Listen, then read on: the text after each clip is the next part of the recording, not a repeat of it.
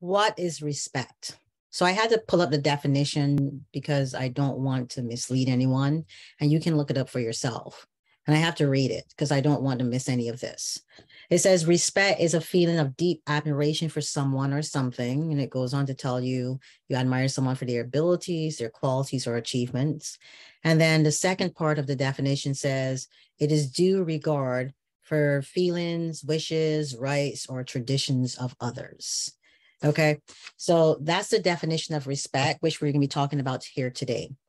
Now, a lot of times when clients come to me, they say their biggest issue, and I've said this before, is communication or affection or, lack of intimacy or finance, whatever. There's so many reasons why couples believe that their relationship is going awry. And it's true. A lot of those areas are affected by the disintegration of the relationship. But the number one reason that most people have an issue with in their relationship is the lack of respect or the absence of respect within their relationship. Now, respect, if you look at a relationship and you look at the 4 C's that I talk about, commitment, communication, compatibility, and compromise, all of those things cannot occur if there's no respect. And without respect, which I see as the core foundation of any relationship, if you don't respect yourselves, then anybody can do you anything. That's my code. I respect myself, so therefore other people are not allowed to disrespect me. That's one of my personal codes. And then in a relationship, you have 2 people who came together based on love and based on mutual respect for each other's accomplishments or whatever. You admired and respected this person because, there's something about that person that made you think that they were different than everybody else. There's some quality that person possessed that made you want to be with that person. And then all of a sudden you're here, you're sitting in front of me and you're like, what the, respect. Have you lost respect for your partner? Have you lost respect for yourself? Because a lot of times losing respect for yourself in a relationship can also lead to the disintegration of a relationship. Think about it. You don't respect yourself enough to take care of yourself. You don't respect yourself enough to be motivated. You don't respect yourself enough to find value, understand your value. Then you're like a sitting duck, right? You're just sitting there, and then the other person sees that and they don't understand what's going on, and they can't really put their finger around it. All they think is that you've become lazy, you've become somebody who's a burden, you've become somebody who's a hindrance and somebody who limits them. They don't understand how that progression occurred, but they can document that it did occur at some point in the relationship, and they lose respect. They lose respect because your motivation has ceased to exist, and they lose respect for you because maybe you've cheated, maybe you've stepped out of the relationship emotionally or physically, and that has led to a total disintegration of the respect. How do you get back respect? How do you rebuild something that is the glue? When glue fades away, the whole fabric will fall apart. So how do you get the glue back? Do you just go out and buy a tube? I wish it was that easy, don't you? You can go buy a tube of respect and just infuse it into your relationship or into yourself. Yeah, we're not that technologically advanced yet. So the other thing about respect, though, is that once the respect is gone, then you either feel less than or the person treats you as though you're less than. There's no value. You feel not valued. And as much as you may kick against the pricks and tell the person, this is how you make me feel, and this, you're speaking to me in this tone, and you didn't always used to talk to me like this or treat me like this, you used to spend more time with me and stuff like that. It's because the person or both people are growing apart, because the glue or the glue that held the fabric together is no longer there, and you find yourselves drifting apart because there's nothing there to keep it together. And that's what I want to talk about today.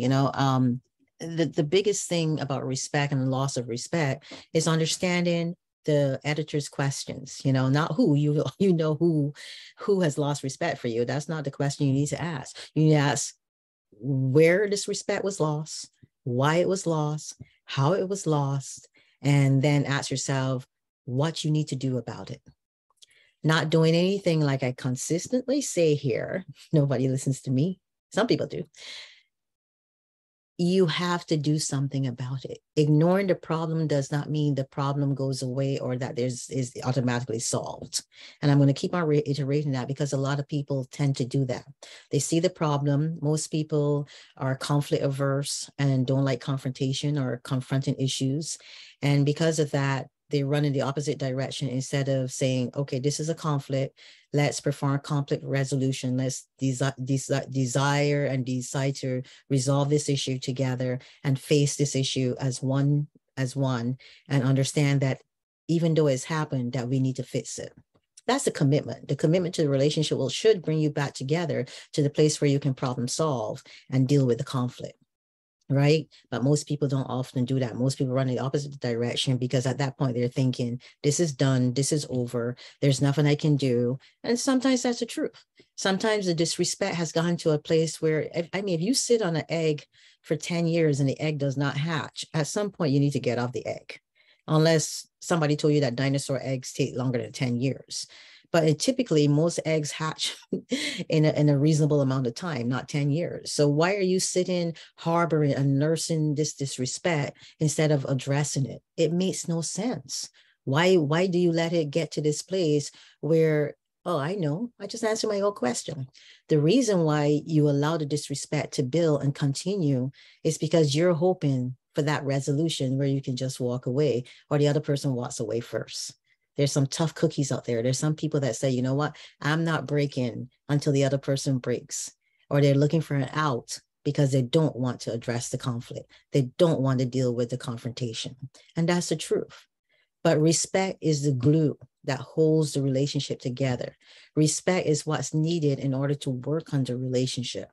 If you don't respect the other person enough to try to make this work, then, it's harder. It makes it much more difficult to approach it at some other point in time other than now. Now, how do you regain respect after it's lost? Like I said earlier, sometimes it's too late, especially depending on how long the disrespect has been going on in the marriage. The 4 horsemen of the relationship apocalypse, you started criticizing and using condescension, and one person gets defensive and the other person stonewalls, meaning they shut down, they don't talk. I've met couples who have managed to live as roommates successfully and ignore the other person, and that works for them, but it doesn't work for everyone. Are you willing to sacrifice your happiness and sacrifice your mental health and physical well-being? Because a lot of times this produces anxiety and stress. Are you willing to do that instead of confronting the issue and finding resolve that will help you be healthier mentally, emotionally, and spiritually? That's the question. And finally, how do you get respect back, Ingrid?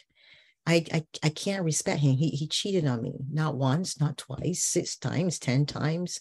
Now, that's a whole nother conversation for another day. I will give you my thoughts on that, I promise, at some point in the future. But yeah, this person has disrespected me. They've treated me badly. They've emotionally and mentally and physically abused me. I mean, at that point, when the disrespect is something that is so terrible to the point where you are in danger, you have to make a mental note to find the respect, the self-respect that is needed to do what is right for you, whether you're a man or woman. You have to find the self-respect needed in order to make the right judgment call in those times. But for those of you who are working on your relationship and who don't want to leave this alone because there is some measure of love, there's something here worth saving, and you want you to respect your partner again, and you and your partner have decided this is worth trying to put this glue back together and finding the right glue, then let's talk. Let's talk about doing it on a daily basis. Rome wasn't built in a day, and that's the process for rebuilding respect. You start by telling your partner or telling yourself, it's a mental thing, and I need you to say out loud, I respect you for this. Find little things, little moments and little things that you can say you respect this person for. Do you respect them because they're a good parent, a good mother, a good father? Do you respect them because you see the effort they're putting in after years and years of your relationship struggling? Say that. Do you respect this person because they're a hard worker and they go to work every day and they show up and show out even though they don't have to? Say that. A lot of times we don't tell people the truth. We don't pay compliments because it's like teachers who don't like to give A's, right? Anybody ever had one of those teachers? My aunt is a teacher. I'm sure she was an A. She was the one that gave A's because she was all about effort and reward. And I could be wrong. I'll talk to her later about that. But there's some people who don't want to give compliments. They don't want to give reward. They don't want to give recognition. And a lot of that is where you will find respect.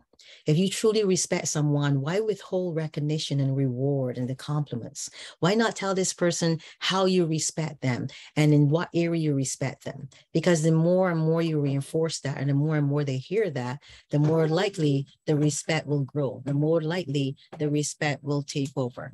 And the more likely the respect will rebuild. And that's one of the things that I want you to do. I want you to start affirming to your partner and to yourself every day the reasons why you respect this person, the reason why, you can honestly say, this is something that I value in you. This is something that I recognize. This is something that you need to know that I esteem in you, whether it is skills, abilities, but more importantly, respecting them as an individual. And if you don't respect them in those areas, and if you have a challenge doing that, talk to them about the things that, that have developed over the years that you've lost respect for. And make a conscious decision to say the things that are in your spirit. Because holding things in and not speaking those things, how can the other person know what to work on if you don't tell them? And I know my Debbie Downers out there.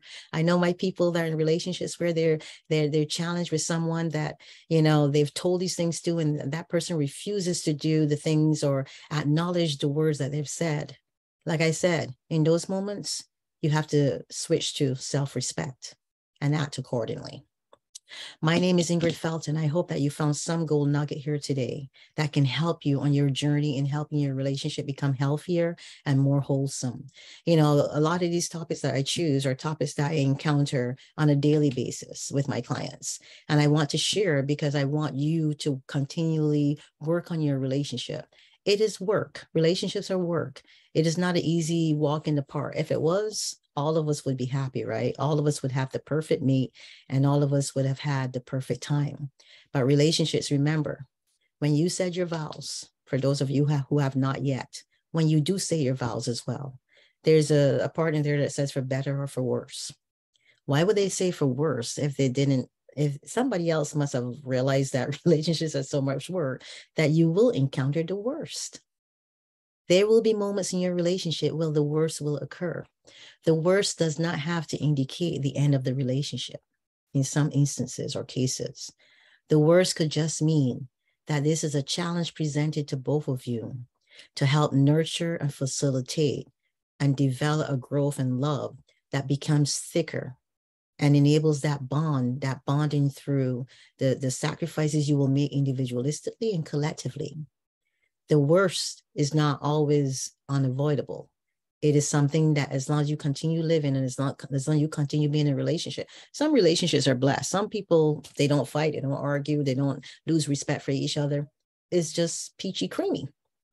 But understand this. Always anticipate the worst and go from there. I'm not saying to live your life thinking, oh, this is a negative thing and this has to happen. What I'm saying, remember that vow for better or for worse. And if you're dealing with the worst right now, confront it, find conflict resolution for it, address it, talk about it, discuss it. And if all else fails, give me a call. My name is Ingrid Felton. As always, thank you for showing up. Thank you for your comments and for, liking the videos as well and for sharing the videos with family and friends. Thank you for your support. Without it, I could not continue doing this. I enjoy my work. I enjoy helping others to grow and to heal. And I will continue to do that as long as I continue to have your support. Thank you and have an amazing day. Bye-bye.